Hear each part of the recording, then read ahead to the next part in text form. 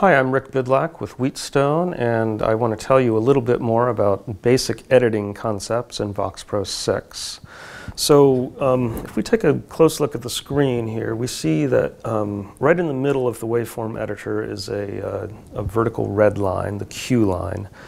A great deal of what you do in VoxPro in terms of editing takes place at the Q line. One of the things that you need to do when you make an edit is you need to select the portion of the audio that you want to edit.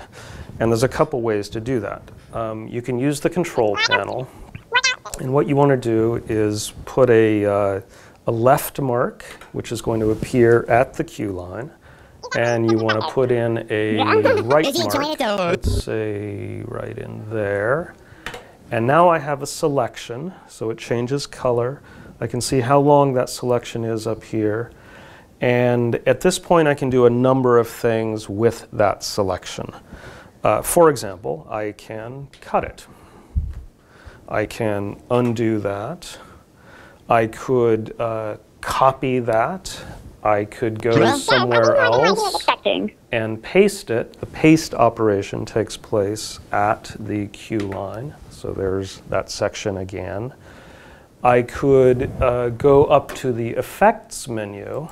Most of these effects up here pertain to whatever is selected in the waveform. So, for example, if I want to bleep that, I've bleeped it. I can, of course, undo anything. Anything I do, I can undo. I can redo.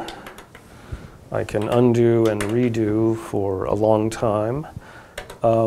I can do things like, for example, the mute function, which will mute either both channels or the left channel or the right channel. Let's mute the left channel only. That leaves the right channel alone. We have several other videos about basic editing functions, recording, playing, effects. Check those out at voxpro.wheatstone.com, and you'll learn all about it. See you there.